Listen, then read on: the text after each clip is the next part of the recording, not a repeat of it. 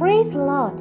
In this day vision, a shepherd is keeping his flocks of sheep in a stable and also keeps some water in the stable for his sheep to drink time to time. There, a wicked man enters the stable and makes the water unclean, so that the sheep do not drink it. Seeing this, the shepherd chases away the wicked man and cleanses the water, and also fenced and guarded the entire stable so that the wicked man could not enter it again. The Lord showed those sheep were very happy drinking the clean water and also felt very protective.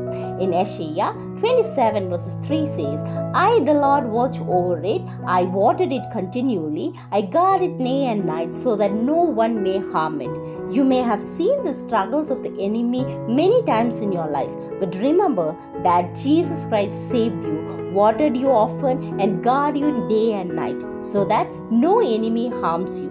Psalm 77 verse 20 says, You led your people like a flock by the hands of Moses and Aaron. Jesus Christ leads you as a good shepherd. No enemy can harm you.